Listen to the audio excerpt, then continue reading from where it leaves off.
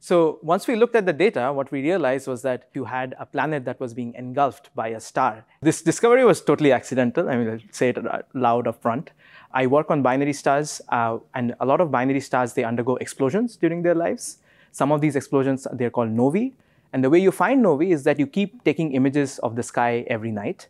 And every now and then, you'll see a star that brightens by a factor of thousands, sometimes millions over the course of a week or so. In this particular case of nova explosions, what you have is a dead remnant of a star like the sun, which is what we call a white dwarf. The white dwarf is slowly pulling away matter from its companion because it has such a strong gravitational field.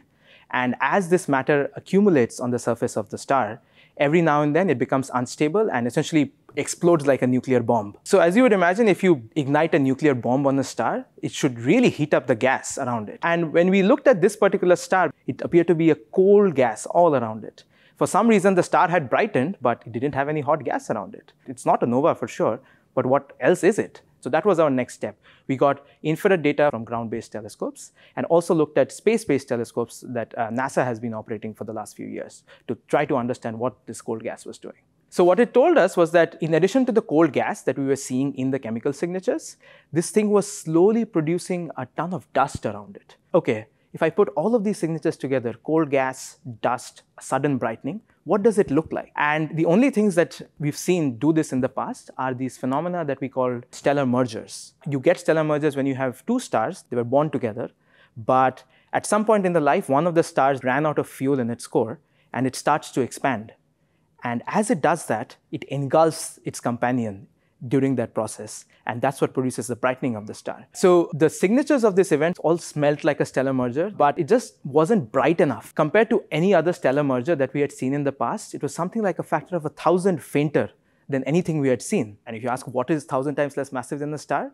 Jupiter. Jupiter is about 1,000th of the mass of the sun. Maybe what it was trying to consume as it was dying was not another star, but a planet that was next to it, very much like Jupiter.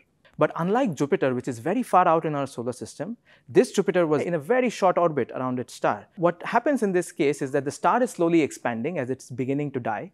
And the first thing that happens is that the planet suddenly feeling this frictional force that's coming from this hot gas from the star, eventually is going to make the plunge into the surface of the star.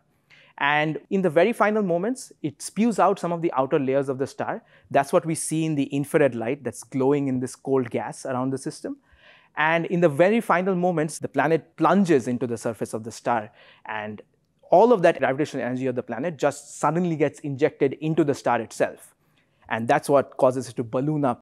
This is something that's been predicted to happen in the universe for decades. Since the first days we've known how stars live their lives, we know that this must happen in the universe. The technology never existed in the past for us to be able to get these observational signatures until now, and that's why we're living in a really exciting era for astronomy. As far as we can tell, Mercury and Venus are certainly going to be engulfed by the sun. There is no question about that.